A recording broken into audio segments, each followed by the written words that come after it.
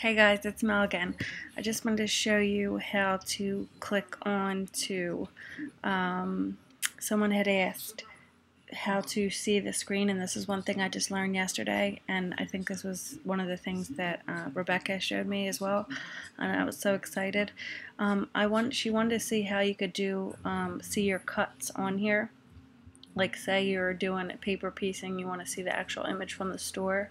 So what you would do is, if you're already on your mat thing, you just go to show your library, and then once you see your library, you click down here. See this little box? It looks like a double, like two pages next to each other.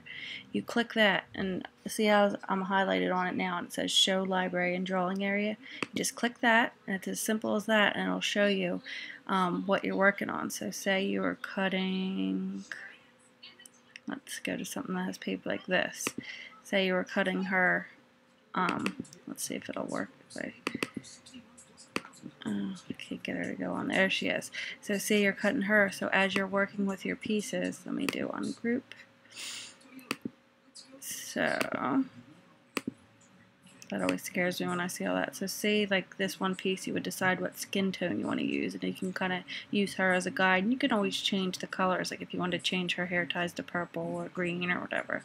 But like just so you could say like, oh, that's blue, and the way they did it with the light blue, the stripes in there. So then you could move that and do the inner pieces the lighter blue, these ones the other blue. Another thing I want to show you, this is probably something basic, is to help you while you're trying to set it up on your mat and decide the colors. You can click this little bucket up here that looks like paint dumping out, and it says open fill cap, and to kind of give you an idea, and being the fact you want that to be a darker blue, you can click that blue and then click this thing here, and then you can click that a lighter blue, and you can kind of either see what it looks like, or just so you know for when you're setting up your paper later and you're doing all your pieces on the mat, you can spread them around. Or if you want to just cut a couple on one mat, you could even pull it all the way off. So those are just some little things that I learned, and I darkened these lines back here to help me see, since they're not going to give me a ruler. And it looks like they give you a ruler on the Designer Studio, the Silhouette Designer Edition, but the ruler is like up here. Like I need right directly like 1 inch, 2 inch, because I'm still going to have to count even if the ruler's up there.